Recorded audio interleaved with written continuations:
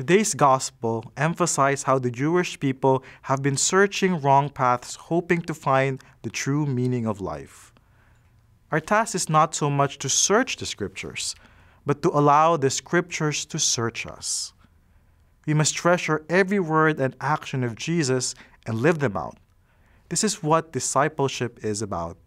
It shows that for us, Jesus is the one to watch and follow. We must sustain our own faith and never lose this faith, especially in the most difficult situations. How do we keep our faith burning in tough times?